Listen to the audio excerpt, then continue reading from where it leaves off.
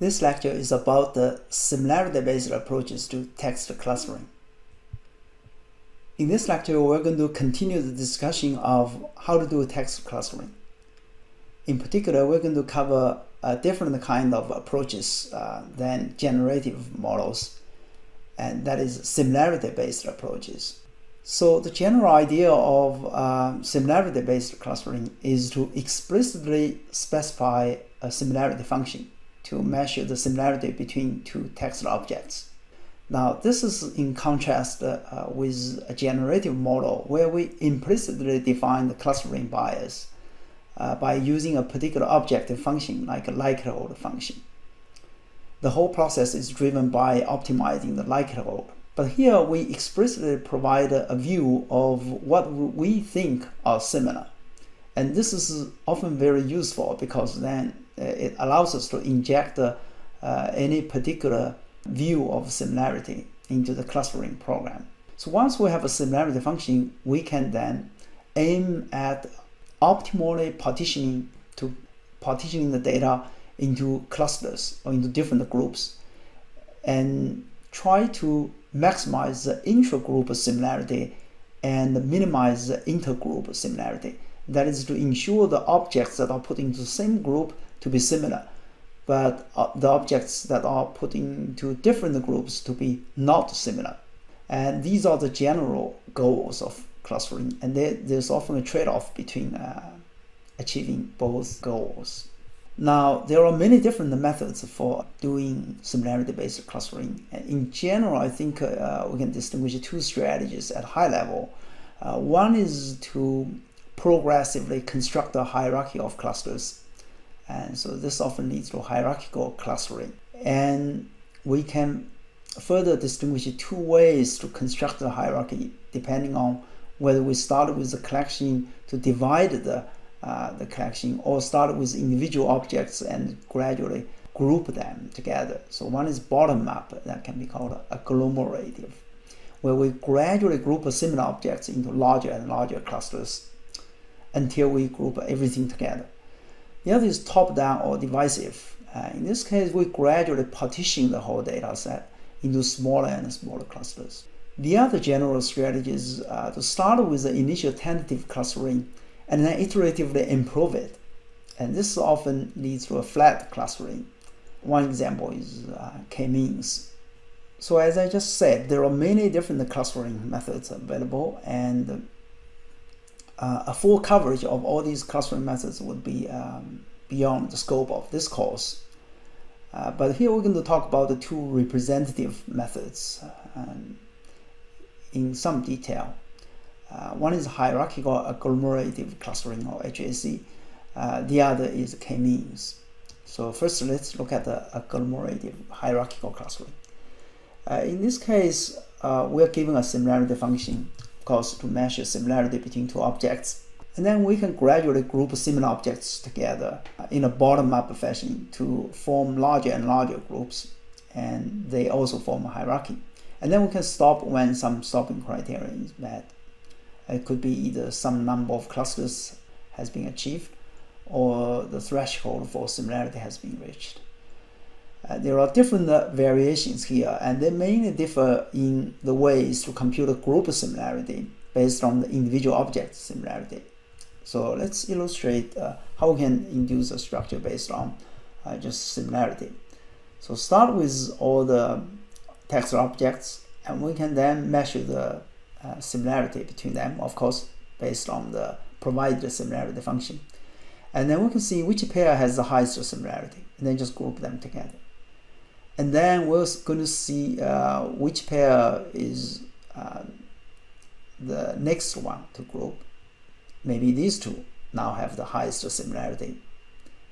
And then we can gradually group them together.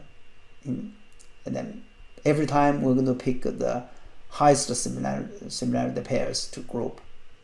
Right? This will give us a binary tree eventually to group everything together. Now, depending on our applications, we can use the whole hierarchy as a structure for browsing, for example. Or we can choose a cutoff, let's say cut here to get 4 clusters. Or we can use a threshold to cut.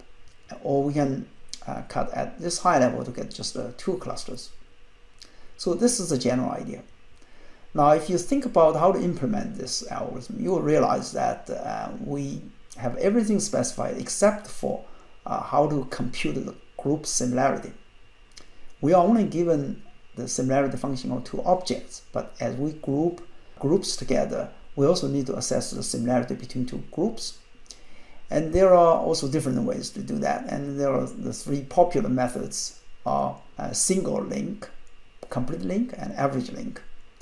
So given 2 groups, and the single link algorithm is going to define the group similarity as the similarity of the closest pair of the 2 groups. Complete link defines the similarity of 2 groups as the similarity of the farthest pair.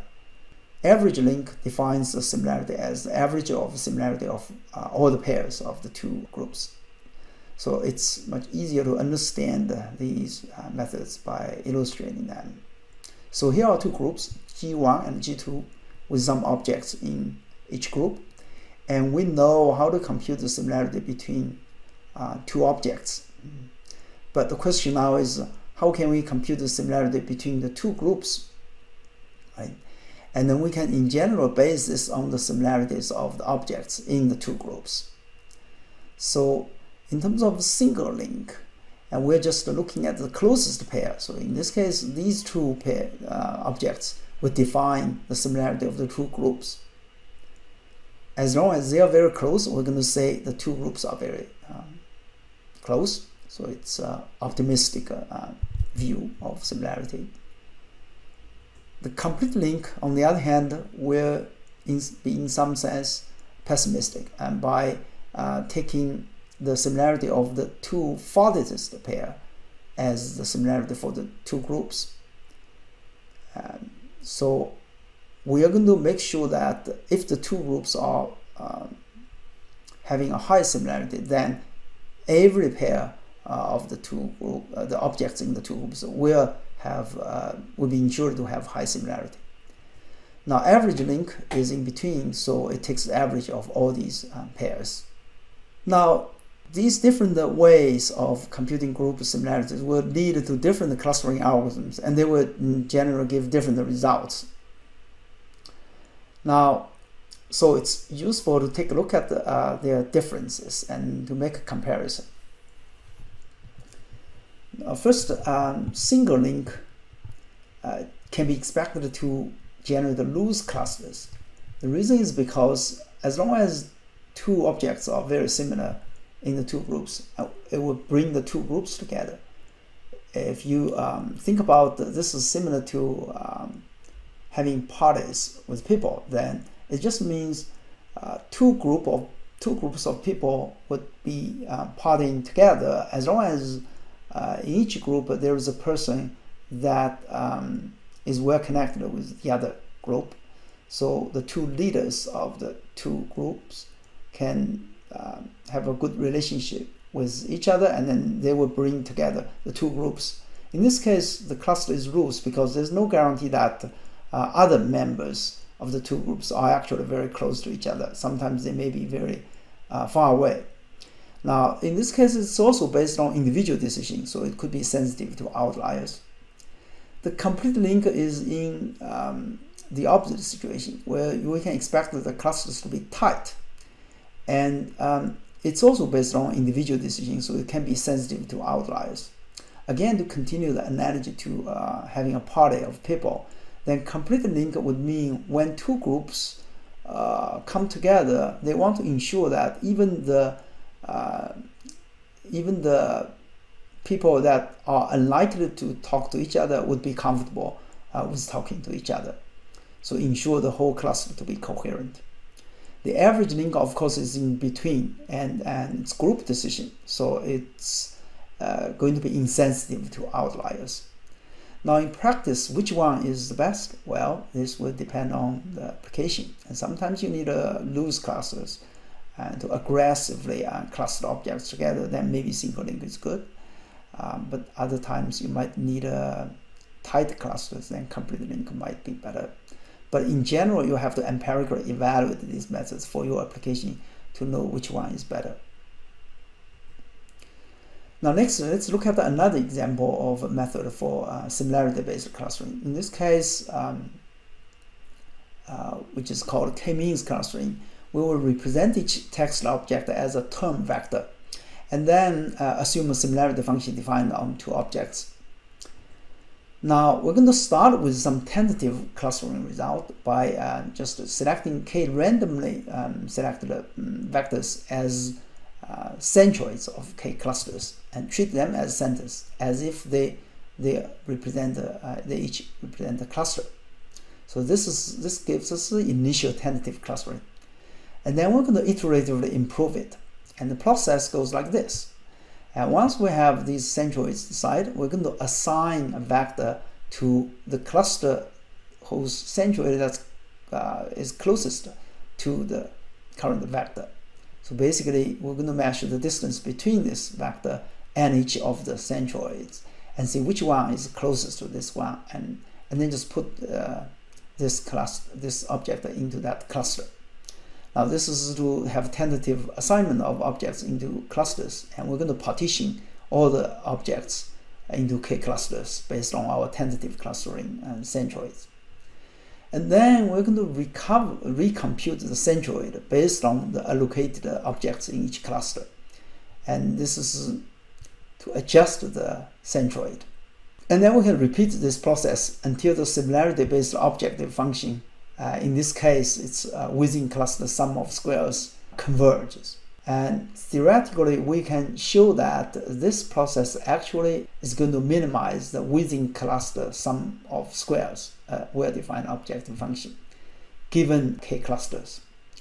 So it can be also shown this process will converge to a local minimum. Now, if you think about this process for a moment, it might remind you the EM algorithm for mixture model. Indeed, this algorithm is very similar to the EM algorithm for the mixture model for clustering. So more specifically, we also initialize these parameters in the EM algorithm. So the random initialization is similar. And then in the EM algorithm, you may recall that we're going to repeat E step and M step to improve our parameter estimation. So in this case, we're going to improve the clustering result iteratively by also doing two steps. And in fact, the two steps are very similar to EM algorithm in that when we allocate vector into one of the clusters based on our tentative clustering, it's very similar to inferring the distribution that has been used to generate the document in the mixture model. So it's essentially similar to E step. So what's the difference? Well, the difference is here we don't make a probabilistic allocation as in the case of E step, but rather we make a choice. We're going to make a call. If this data point is closest to cluster 2, then we're going to say you are in cluster 2. So there's no choice, and we're not going to say you are 70% belonging to cluster 2. And so we're not going to have a probability, but we're going to just put one object into precisely one cluster. In the E step, however, we do a probabilistic allocation, so we split the counts, and we're not going to say exactly which distribution has been used to generate a data point.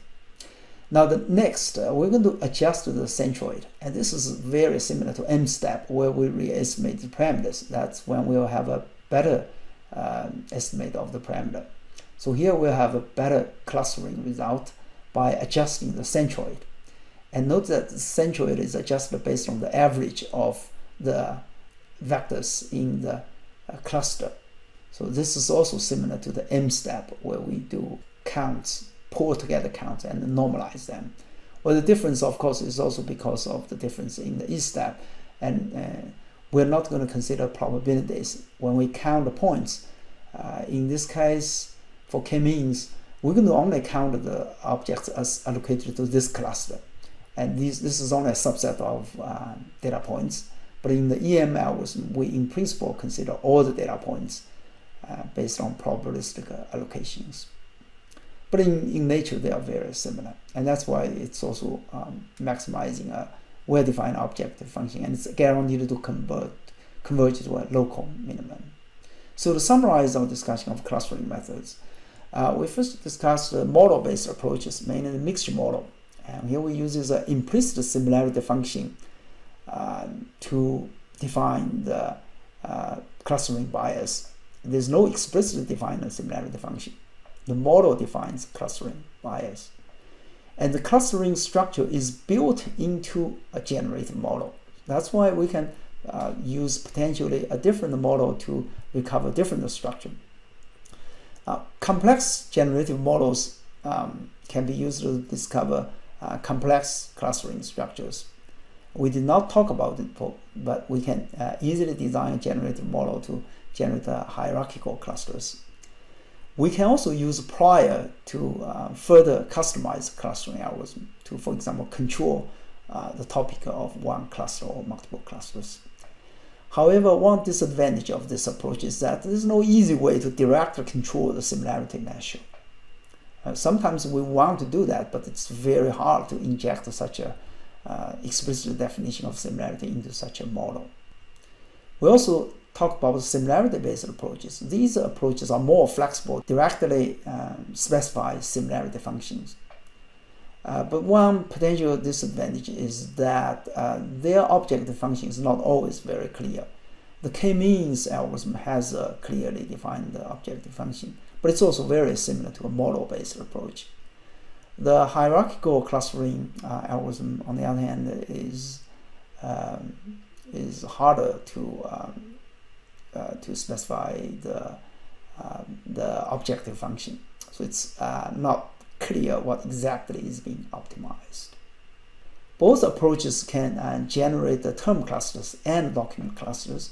And term clusters can be, in general, generated by representing each term with some text content. For example, take the context of each term as a representation of each term, as we have done in paradigmatic relation learning. And then we can certainly cluster terms based on actually their text representations. Of course, term clusters can be generated by using generative models as well, as we have seen.